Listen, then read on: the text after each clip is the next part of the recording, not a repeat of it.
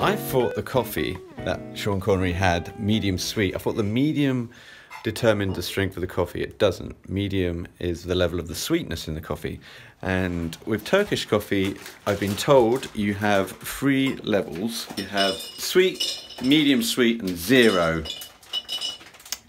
And that's what we're attempting to make today. Here we go. Uh-oh. It's not a great start.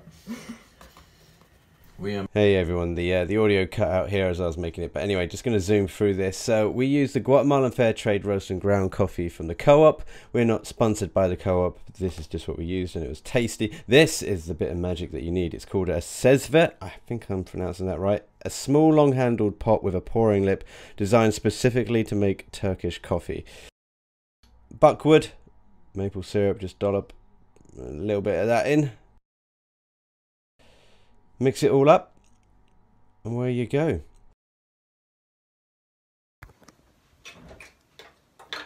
Ready? Here we go, babe.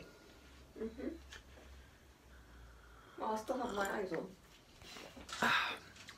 Oh, medium sweet. That is beautiful. So what would you say,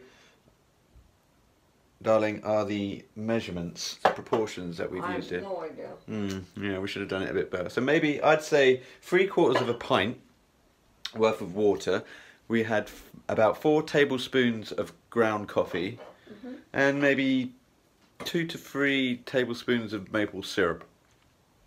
I guess the key element is to get one of these guys. I'm sure, and I'll leave a link in the notes as to where you can get them. Cyprus, apparently. But that's it from the Skyfall Kitchen. Have a great weekend, y'all.